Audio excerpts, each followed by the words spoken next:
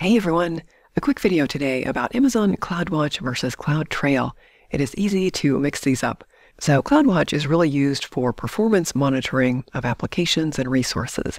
Maybe you want to know what your CPU utilization is for an EC2 instance, or network in and network out, disk reads, GPU utilization, and so on. And then CloudTrail is concerned with user activity and API calls at the AWS account level. So who is creating new resources, who's terminating them, who's logging in or creating new IAM users, that kind of thing. I like to think of CloudTrail in the context of a security incident, that the bad guys would leave a trail of trying to log into the account or do nefarious things in the account.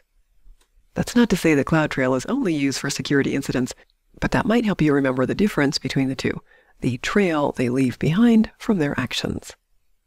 If you want to learn more, I've got short videos for each of these. I will link them below in the description, so check them out. I hope that helps, and thanks so much for watching.